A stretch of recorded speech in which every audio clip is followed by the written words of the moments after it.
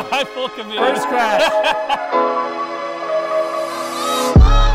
Hey guys, welcome to Rotor Riot, and this is First Flight to Freestyle, where we are gonna take a first-time pilot and get them all the way from their first ever flight to doing full-on freestyle. And we're gonna be using the DJI FPV Drone. This is a new ready-to-fly option that DJI has come out with. Super excited to have you guys here for episode number 2. Today, we're gonna do something different. We're gonna start taking away some of the training aids and the flight assistance modes to let me actually get some actual real control over this thing, because so far it's been really fun and pretty simple, pretty easy. Yeah, we got you up in normal mode in episode 1. You tooled around. We even had your wife go up. Dude, she crushed it. She flew around. I mean, clearly this thing is easy to fly. We're gonna make it a little bit more difficult. We're gonna start giving you more control over the drone. We're gonna get you flying faster. We're gonna turn off obstacle avoidance. We're gonna make you work for it a little bit more and work your way towards full acro manual mode, where you can really realize freestyle flight. It is not in sport mode. We'll have you take off in normal mode. All right, so now this finger right here, if you click that trigger down 1, boom, now you're in sport. See, it's quite a bit faster, right? It is. Yeah. So just get used to the speed. There's a big difference in the speed between. That's awesome. Yeah, between normal and sport mode. It's quite a bit different. Ooh, can you turn and chase that car? I'm on him. Oh my gosh. Bring her down a bit. Ooh, oh boy. Too much. It's getting squirrely. It's okay. Too much. It's okay. Look at that beautiful chase shot. There you go. So now when you're steering, let me see you do another turn. Something that they did is they pre-coupled yaw and roll together. So I'm seeing good banking here, and you're doing a little bit of that manually on the roll stick. Are you feeling pretty comfortable with the speed? Because I'd like to... Yeah, the speed feels fine. Okay, I'd like to turn off that mixing. So I'm gonna reach down, and one more time, I'm gonna hit this C1 button. What is No this roll angle estimate. No roll angle. So now, when you yaw, look, she's totally flat, and you're basically flying backwards, right? So you just did a flat spin, and your momentum carried you backward a little bit. So now you gotta use that roll stick. So let's see a nice coordinated turn manually. Use both sticks. That's pretty good. That's pretty good. All right, first try. Roll in it. So you're still sliding out. Yeah, use a lot of roll. You know, it's. Do you initiate with roll first? Let me see, what do I do? Kind of roll into it for, oh my God, you're cooking. Woo! I feel like I'm skidding. It's like it's taking all the energy and skidding out. Yeah, you're sliding through the air because you need to roll more. Just use, at those high speeds, just use a lot of that roll. And just go to the full, see what happens when you just bang it off the stick end. On your next turn, just use all the roll. All the roll. How was that? Did it feel like you skidded less? It did feel a little better. I still feel like I'm not quite where I need to be. All these Aviator paramotor students, that's so cool. Going right for the chase shot. Nice. All right, it's not perfectly centered, but it's pretty close. Right on the line. Taking the goggles off, it's like, man, it's bright out here. Right. We're getting you smoothed out. I mean, I think one thing you're still getting used to the coordinated turns because we've turned off all the mixing. Yeah. So you got to use a lot more roll. But so I guess tell me what you're doing with your sticks, right? What are you doing with your? I feel like I'm lacking enough roll authority. I feel like maybe, I don't know if it's because it's still in sport mode, it's not released, but I feel like I can go full on the roll and just a little bit of that Y-axis, and it's like, that's actually a technical term. Everyone should use that from now on. Just slide your butt to the right and Yeah, I mean, you do have a limit. So in the normal and sport modes, you're gonna run into like a wall of how smooth you can make it, because if you're cooking, if you're at max speed, this thing goes fast, it's not gonna let you roll more than maybe like that. It kind of skids out.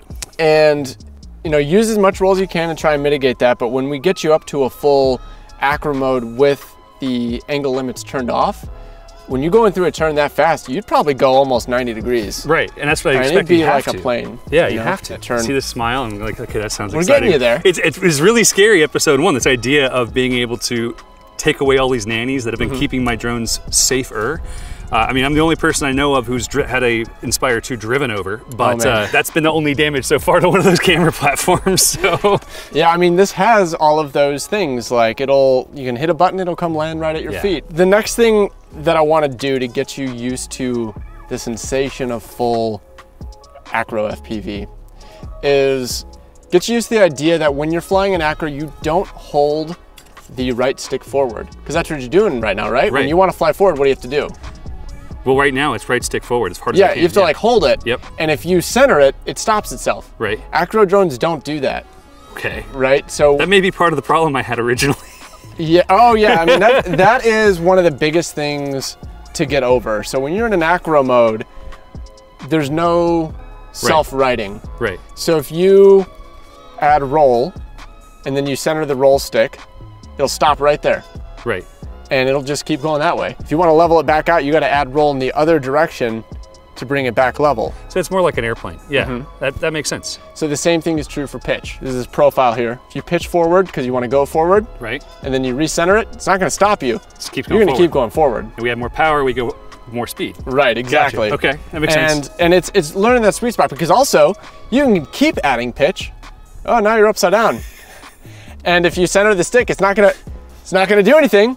You gotta bring it back or complete the flip.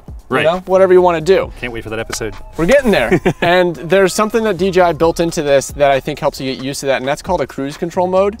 Really? And I don't want you to fly it too long. We're gonna move through it very fast, just get you used to the visual, get you past that mental block of having to push it forward. So what cruise control mode does is you get up to a speed, you enable cruise control mode, you center the stick, and it'll keep going at that. Interesting. So it'll keep flying forward even when the stick's centered. And then now you can just steer with the left and right sticks together without also having to hold forward. That sounds cinematic as heck.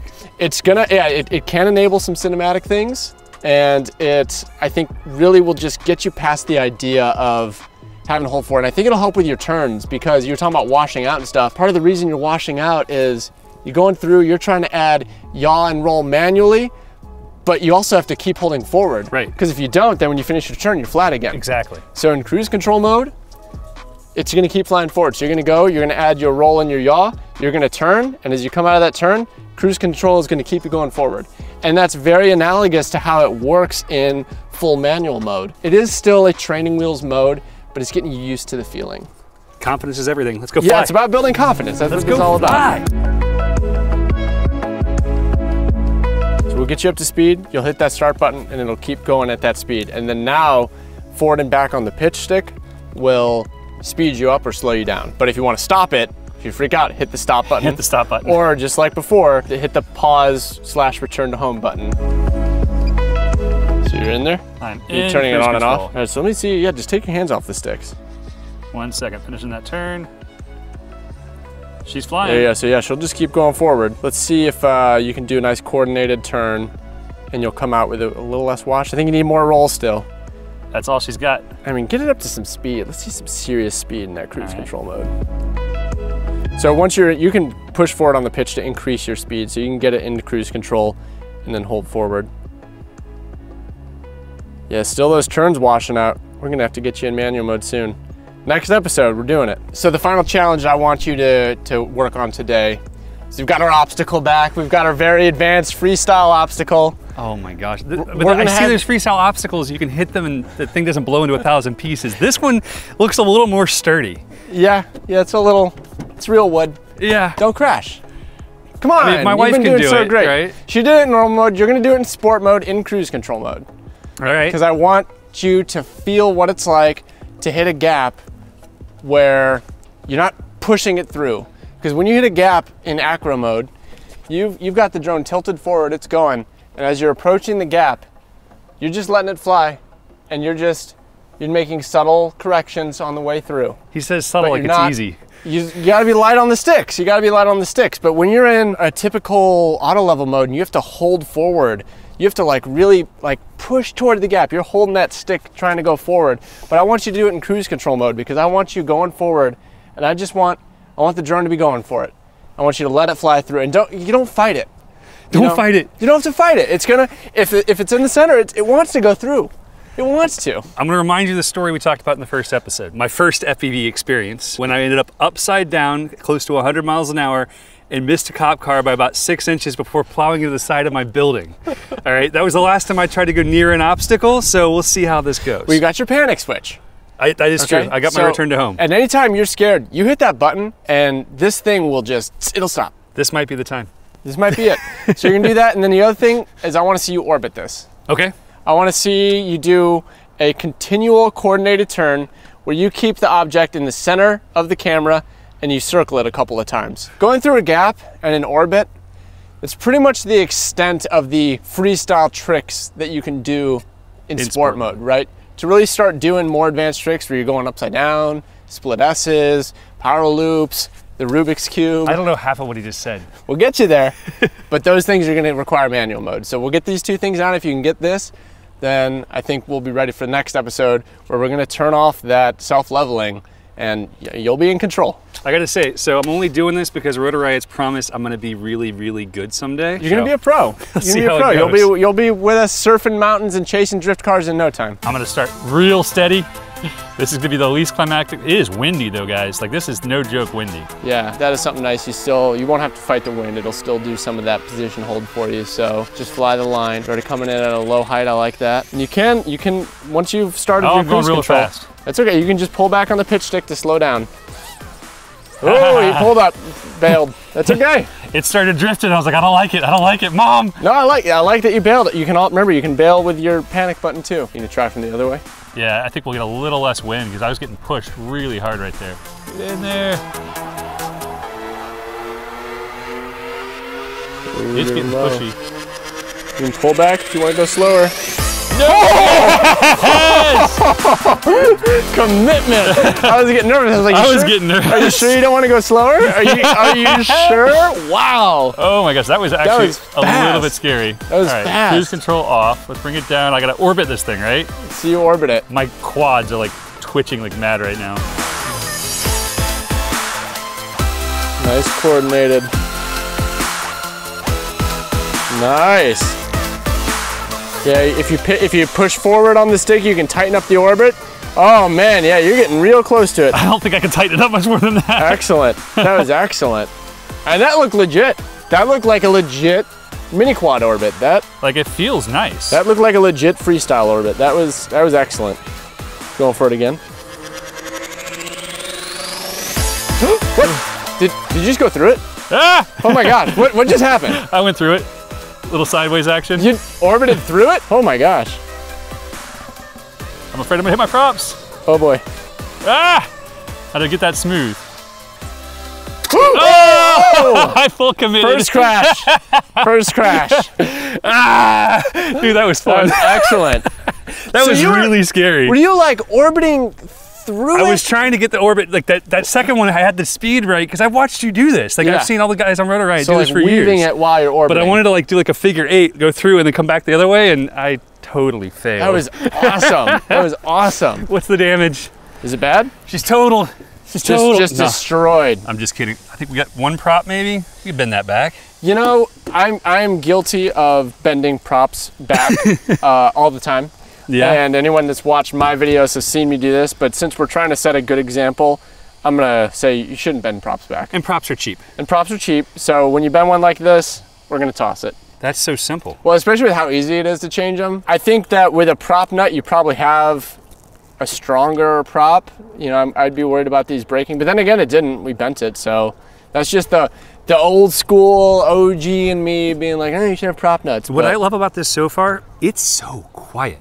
It is absurdly quiet. Like, compared to an FPV, you know, race quad that I've always seen, this one's not going to piss off the neighbors. Yeah. Which is, there's something to say for that, because like in my business, we have giant props and we're always trying to find ways to make it quieter. Mm-hmm. So this is cool. Well, it again speaks to how this is kind of a hybrid between how DJI tends to build drones and what we build. So when we put together a drone, it's all about max power before anything else. So it's not efficient, it's loud, but they're fast. So you got that low flight time, you got the noise, but it cooks. They designed all this to work together, the prop and the motor and everything, so that you get that efficiency that you get with a Mavic, and it's still pretty quick. You know, is it as fast and as nimble as one of ours? Probably not, but I think it's so much more approachable, and I think most importantly, the longer flight time gives you more time in the air. Honestly, I'm a business owner and a father and a husband. I don't have time to learn how to build quads. Like, years ago now, it's been 3 years ago, my kids and I built a bunch of flight test airplanes, right? Yeah.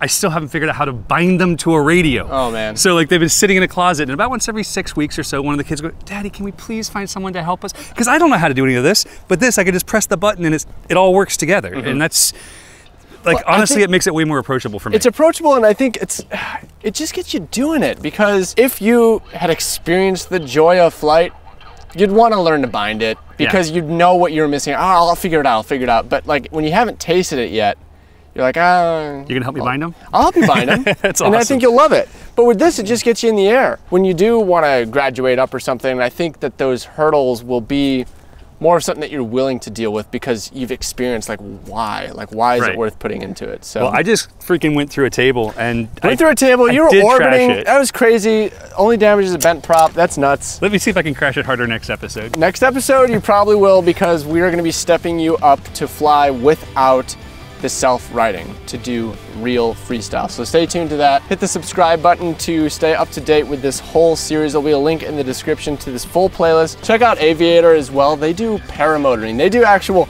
manned aviation, manned FPV in a sense. Paramotors are like flying FPV. It really is. It's the closest thing you can get to just running into the sky and feeling like you're Superman. And I promise we crash a drone in every single episode, just so you know. So that's why you just came in here and thought you could crash my drone. Okay, that explains it.